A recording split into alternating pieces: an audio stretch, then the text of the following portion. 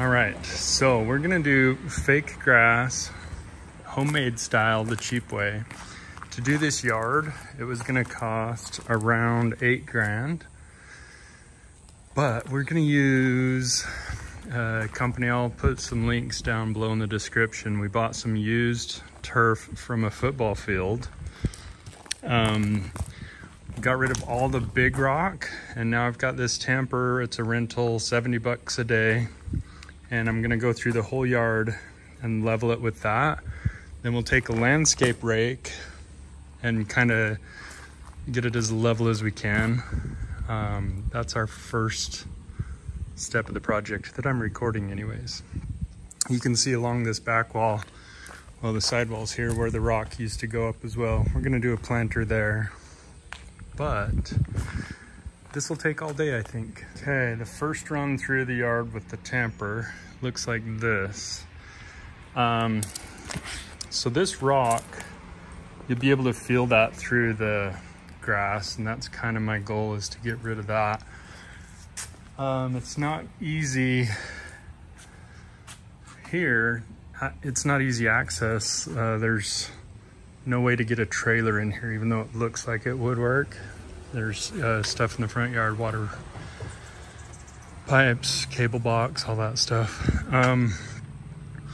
So I don't want to wheel a bunch of decomposed granite or quarter minus fill back here.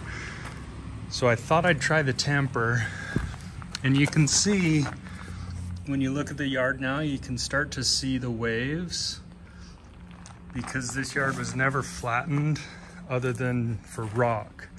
When you put rock in, it doesn't have to be that flat. You can kind of fill it funky. So now I'm gonna take a landscape rake and try and get it as flat as I can, taking a lot of this dirt over this way to kind of fill in with the rock, okay? The strips of used astroturf are 7 foot, 7 foot, 7 foot, and that's gonna leave me about a 1 foot barrier over here. So on this edge, I'm gonna do probably like a rock line barrier. The other reason for that is we've got footings along this, the wall, that come out pretty far, anywhere from 8 inches to a foot.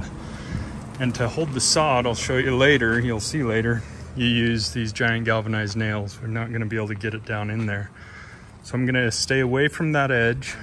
So now, because the waves go this way, excuse me, go this way in the yard, I'm gonna rake it this direction. Try and break those waves up.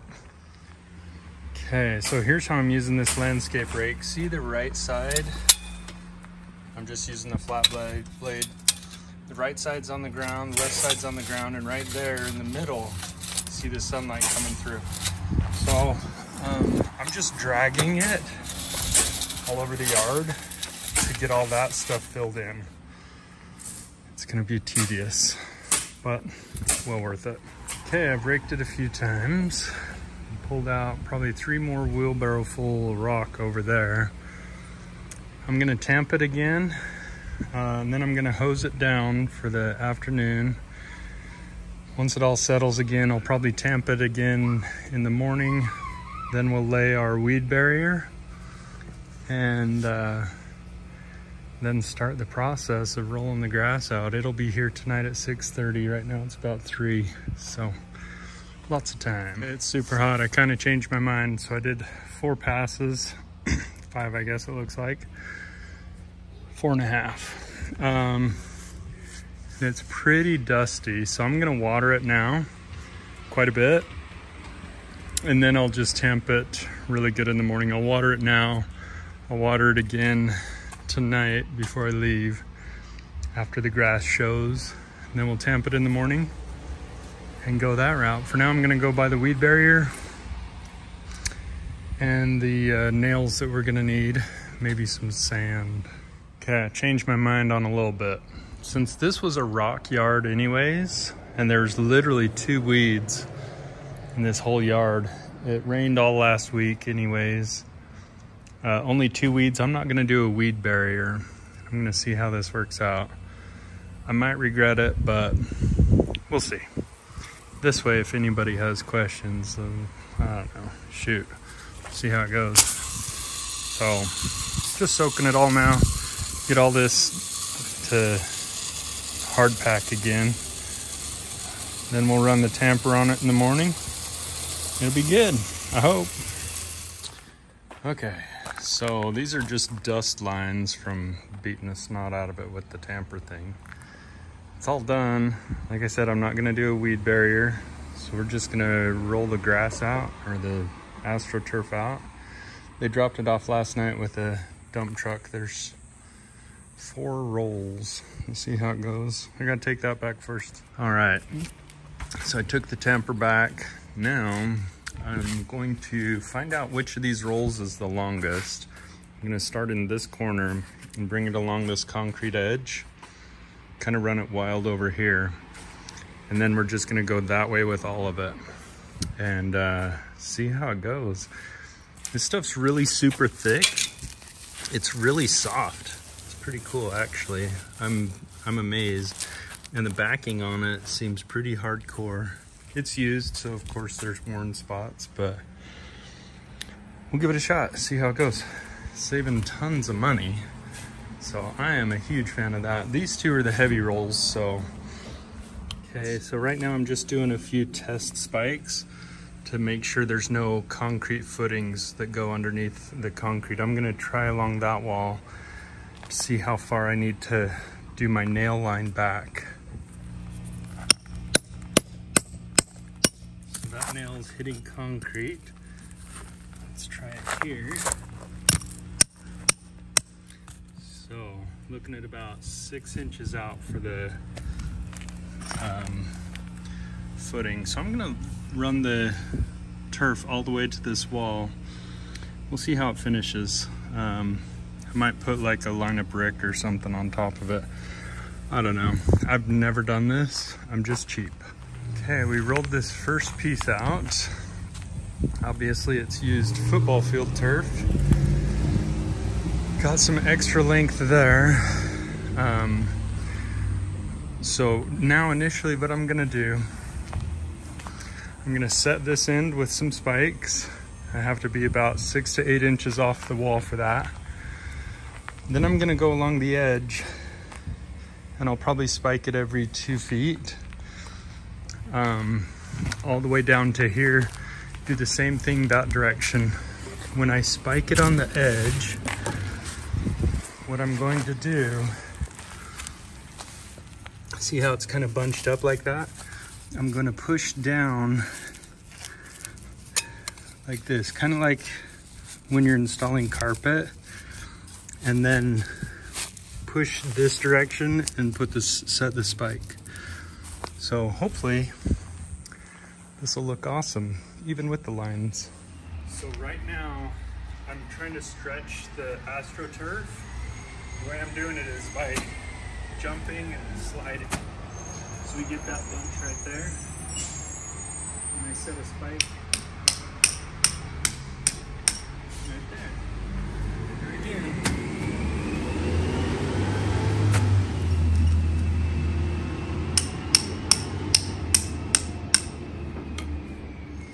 We're gonna do that all the way. Okay, so we've folded it over. I'm just gonna cut that right there so it's manageable. And then we'll roll this piece up for using elsewhere on the project. Okay, I'm burning up, so I'm taking a break. It's like 8 million degrees. I'm just running this wild again. We're gonna put a planter over the top of it. We set the far wall first and then pulled the whole thing as tight as we could. And then we set spike by spike, doing that jump and slide method to keep it tight along the whole edge there. I'm about right there. Gonna take it all the way and then pull it tight this way again as we nail this edge. I got a box of 8-inch galvanized spikes. They didn't have, I wanted 6-inch galvanized nails. They didn't have them. That box was like $100, so So far, we're in about 1,400 bucks. I did get a new little sledgehammer that was 17, so that's fun too. Anyways, after my break, we'll keep going. Hi, Brooklyn. Hi. Okay, it's only 90 degrees, but I think I'm dying out. I left these spikes up so you can see kind of how far spaced they are. And right here, you can see is where I stopped with the blade from pushing it in. So now we'll just kind of finish the rest of the way pushing it into the concrete. And then I'm gonna finish setting all these spikes. And then we'll start our next row. And then our third row, and then we play ball, I think. Good job, Drew. Now get the edge. Get the edge. Your turn. It's my grandson. He's a hard worker. Oh yeah. Okay, before we roll out this second row, all the way down, this roll has a couple of puncture holes in it, probably from a forklift it looks like. So, we'll lay it out, and I'll probably cut like 15 or 20 feet off that, but we're gonna roll the whole thing out, see if there's another line like this that we can kind of get rid of by rolling it out. These are painted lines, and this is just a complete different piece of grass. So eventually, I'm gonna paint this initially green just to get by for a while. And then when I have more time in Arizona, I'm gonna cut this out and then inlay some of the extra green I have just to make it all match better. That'll be another video. Let's roll this out and cut off these bad ends. Okay, so we rolled the second one out. It had a lot of holes from a forklift, which pretty much sucks. But we rolled it all the way out, and you can see the holes here from the forklift. That's part of buying used, you know. You save tons of money, but you have holes. So we rolled it out.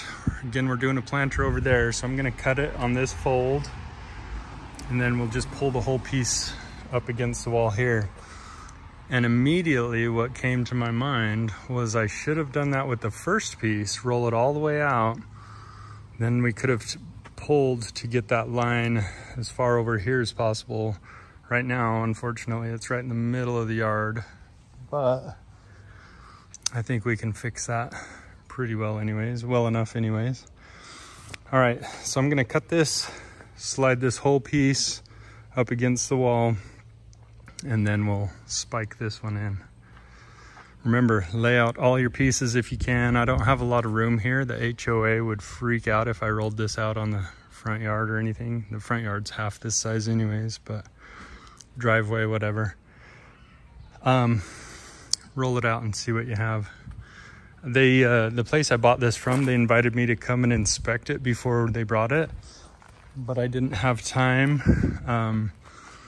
And they were able to get it delivered the day I called them to request the turf. So I said, you know, send what you got. Here's how many square feet I need. They sent some extra, so that's cool.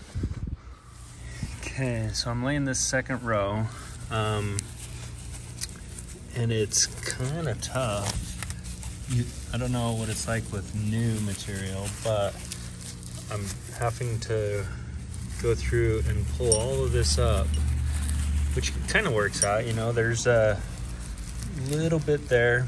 I'm setting this new piece over this, so I'm overlapping it just a little bit, and you can see this used grass, some of it's melted on the edge. It's pretty visible over here, right here. But it's working out. Slow and tedious at this point though to get it all lined up. All right, it's coming together. Something to watch for is, see how the seam lines are vertical when you're looking at it rolled up like that? Those seam lines go this way on both of these pieces. if we come over here and look at our third piece, they're going lateral. So it would look like a cowlick in your hair if I use this roll. So I hope that this roll, with again the vertical lines, will work with the remainder of that very first piece we used that didn't have the holes. So watch for that when you're using this used turf. Unless you're into cowlicks, then go for it.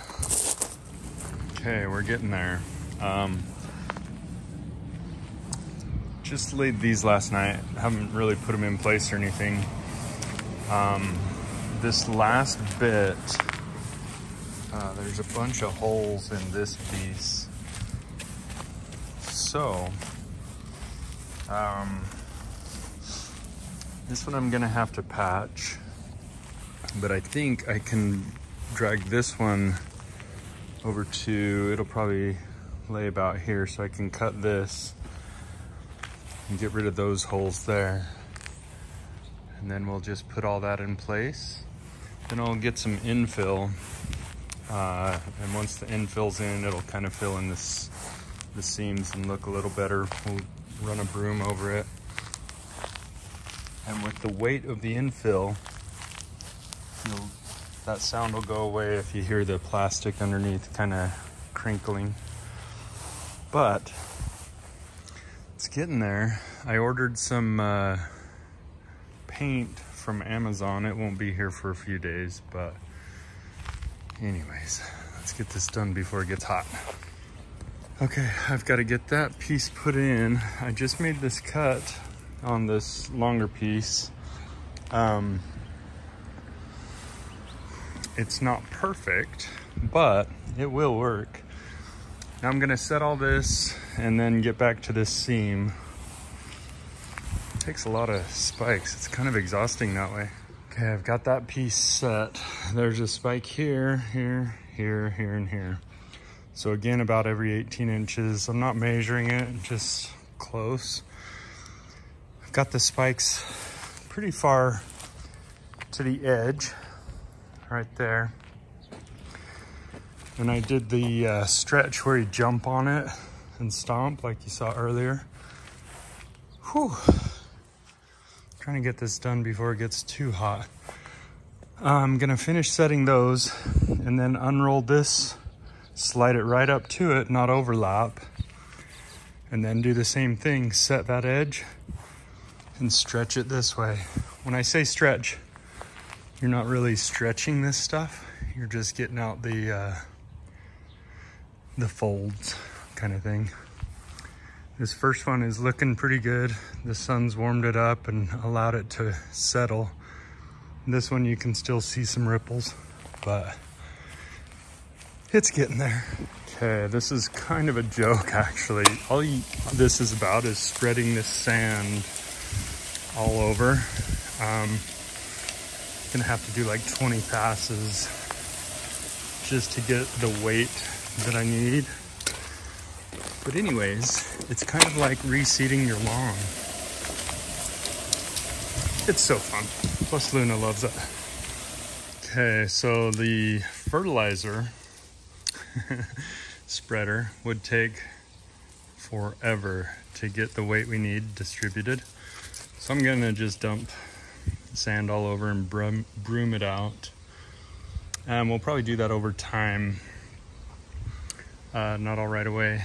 Waiting for the paint to come from Amazon. There'll be a link below. Hopefully that works out. Now I've got some stone over in the wheelbarrow. I'm gonna see what I want to do for the planter here. And I think I'm just gonna lay brick along this border. We'll check that out, see how it looks. Okay, this is from just dumping sand in place. All you gotta do is run the broom over it, and it gets it to settle in between all the blades, I guess. That's what we would call it. And that is what you do to weigh it down. It takes a ton of sand. I've seen Some sites recommend like £1 a square foot or something like that. I don't think I'm gonna go that far because that's a lot. So what I'm doing is I'm weighing down the heavy traffic area right there, all along that edge.